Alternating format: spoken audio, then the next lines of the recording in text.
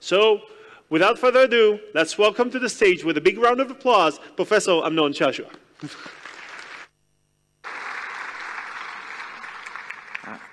Good morning.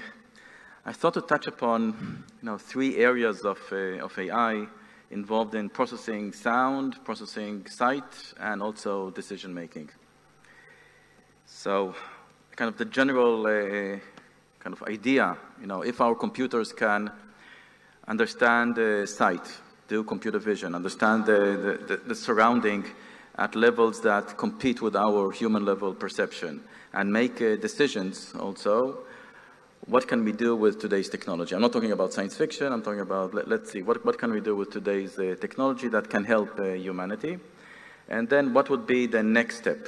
Not general AI, which is longer into the future, but what would be the next step after that?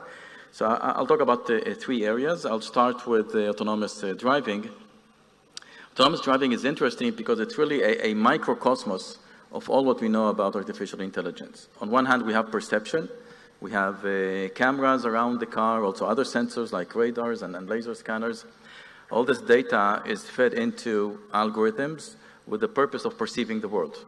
So the computer needs to know about vehicles, road users, traffic signs, traffic lights, lanes, lane markings, anything that is relevant in order to make decisions. And then the car needs to make decisions to change lane, how to change lane, negotiate with other road users.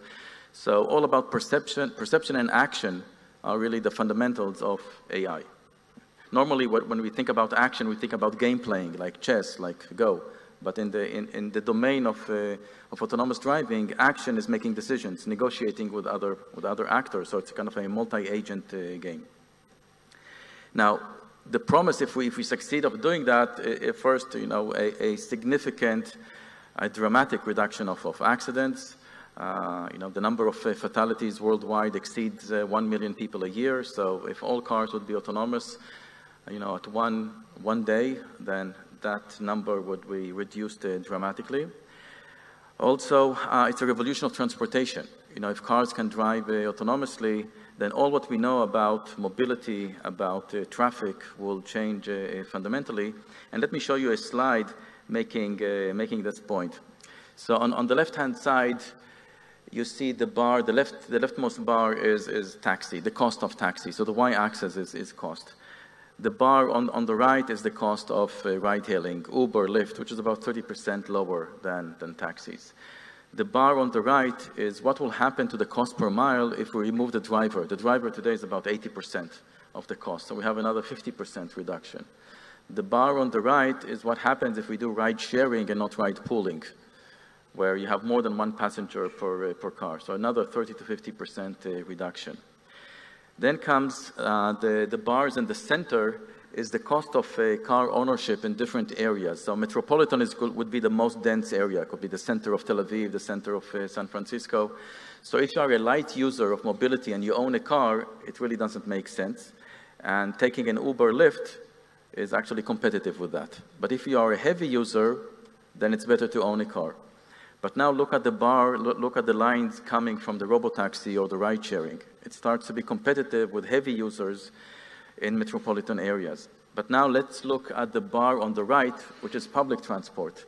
A ride sharing robotaxi is now competitive with bus on a cost per mile. So this is a big revolution, because I'm not sure that you are aware that public transportation like buses is completely subsidized. Okay, so it's a big revolution if we can make it work. So let me show you an example of, well, the point I want to make is what is the biggest challenge of making this work, and then I'll go to another domain. What you're going to see here, this is Shai Shalev-Schwartz. My colleague is the CTO of Mobileye, also a professor at the Hebrew University. We're driving here autonomous car, and it's powered only by cameras. We have a concept of redundancy where we have two subsystems, one just cameras and another one just radars, lidars. This is the subsystem using only cameras. So there are 12 cameras around the car. What you see on this pane, on this display, is one of the cameras, the front camera. The interesting display is up here, which integrates everything around the car. And I want to show you a challenge, and from that challenge to make a point. So as we are moving in this narrow street, we have oncoming traffic, we'll reach a T-junction. Now, this T-junction, we need to take an unprotected left, and you see that it's very congested. There are lots and lots of cars. So now, the computer needs now to negotiate with other road users in order to take a left. You need to push your way. And you see that now it's doing that. And then this raises a significant challenge of balancing usefulness and safety. So let me show you another clip, and then I'll go to the challenge. So this is 2 weeks ago. We had an investor day at Intel, investors and analysts, and we took them for rides in the center of Jerusalem, where the places, the neighborhoods of the Haredim, the ultra-Orthodox. It's very interesting to drive there. So let's look at 1 minute of the clip with a narration of one of our drivers. Okay. Detecting this vehicle, you see? So the vehicle stopped. We tried to overtake it, but we understand he's driving. It was really interesting. So this is something that really crucial for autonomous driving. Like this one, so you can see the open door. So we took some bias from it, some offsets. So you can see there is no lane marks. This is very difficult and very complicated environment. See, now we are slowing down because he's driving in our path. Making sure that this vehicle, we have enough space from him and also from the pedestrian. And we have another taxi, we have pedestrian that's crossing, and we need to give way. So you saw how many things happen in just the last 20 seconds. So what is the challenge? Just assume that you want to change lane. Now, if your technology is tuned to find a gap between two vehicles and find your way, and then design a trajectory to enter into that gap, then it's one level of difficulty. It's very convenient because then you are not interfering with anyone's motion. There is a gap, and you're simply fitting yourself into the gap. But if many of you are drivers, you know that most of the time there's no gap. Right? We need to create a gap. And this is creating a gap is a completely different level of technology and of regulation. Because once you are creating a gap, it means that you need to push your way through. It's not enough that you are turning your turn signal, telling everyone else, look, I want to change lane. You're actually nudging your way through. Right? You're pushing and pushing and pushing until the guy in the other lane in the back will yield and let you get in. Now, this raises the possibility of risk. This raises the possibility of an accident. What happens if that other guy doesn't slow down? And so the biggest challenge is this catch-22. If we want to be able to build a proper autonomous car, it needs to drive like a human. Especially if you're talking about robotaxi, nobody's going to hire a robotaxi knowing it's going to take twice as time to reach its destination because it's too conservative. But then there's an issue of how do you balance safety and usefulness? So the whole domain of regulation, and it's not just lawyers and philosophers, it's lots of science going on into it. The whole area of regulation is the biggest challenge of how to agree with society, what are the rules of the game in assertive driving. And this is one area that we're spending a lot of time. So let me go to another area where AI is put. This is a company, Orcam, I co-founded a number of years ago. Here we're looking at AI, where AI is on you. And the idea is what happens if we have significant processing of sight and sound on ourselves all the time. Well, we have something like this, which is a smartphone. The problem with a smartphone, it has a camera, it has a microphone, but it's in our pocket all the time. So it doesn't see and doesn't hear. Right? But if you had a small device on you that has significant computing power, can see and hear, what can it do for you? So that was kind of the original question. And then we said, okay, we don't know what it will do for us. So let's start identifying segments of society in which we do know what it will do for them. And the first segment is the blind and visually impaired. So let me show you a small clip just to show you the basics. Can you show us what the device does? Yeah, sure. Jonathan Wexler. Oh, It already recognized you. So the first thing it does face recognition. So it saw Jonathan and said its name. Let's see who else. Oh, hi, Gil. Hi. What else can you do? So the device can read from any printed surface and recognize colors. Let me show you how it works. Take newspaper and read by pointing.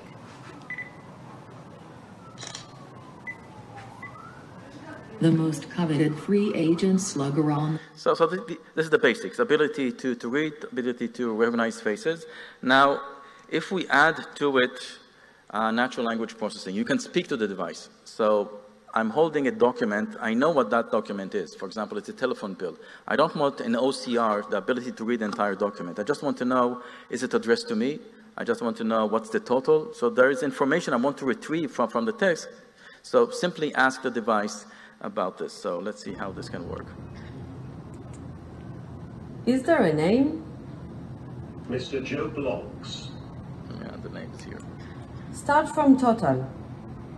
Total due $358.70.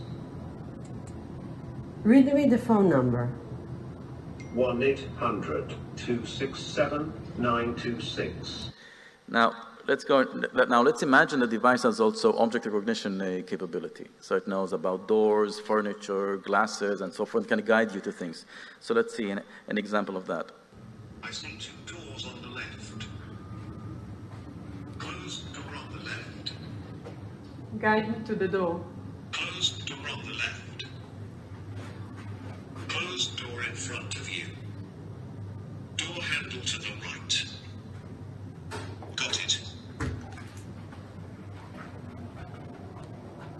2 people on the right. Okay, so when you start combining computer vision, natural language processing, you start getting a very interesting,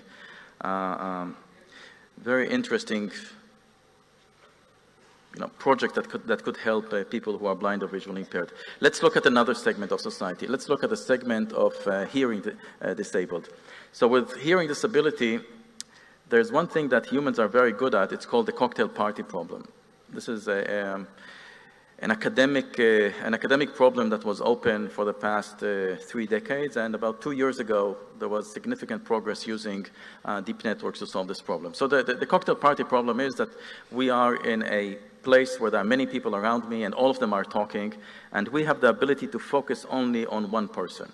We look at the lips movement. We have our ways to filter in only the person that we want to filter in, and we ignore everything else. Hearing aids cannot do that. So what hearing aids will do, they will amplify all the voices, and simply it's a cacophony of voices, and the person disconnects the device.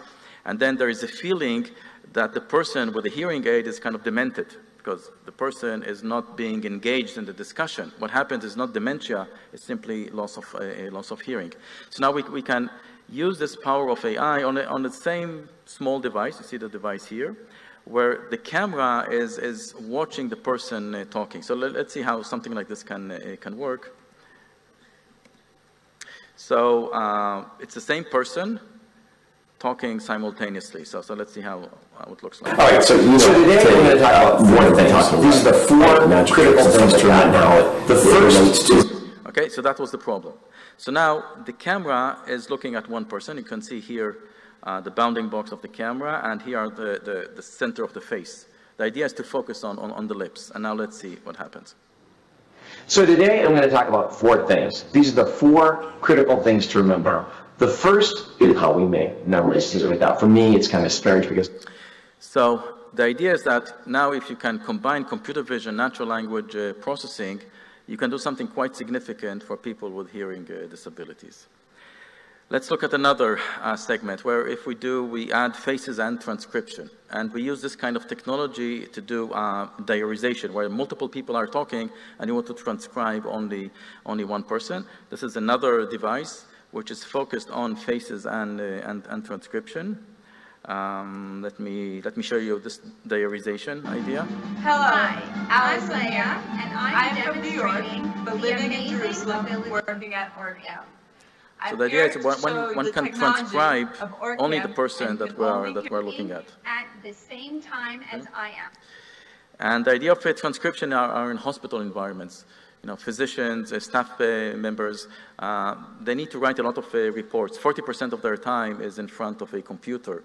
But you can save all of that if you have a device that will transcribe your interactions with patients, create the report, and then use that report in order to find codes, use some natural language understanding to find codes, and prepare the report automatically.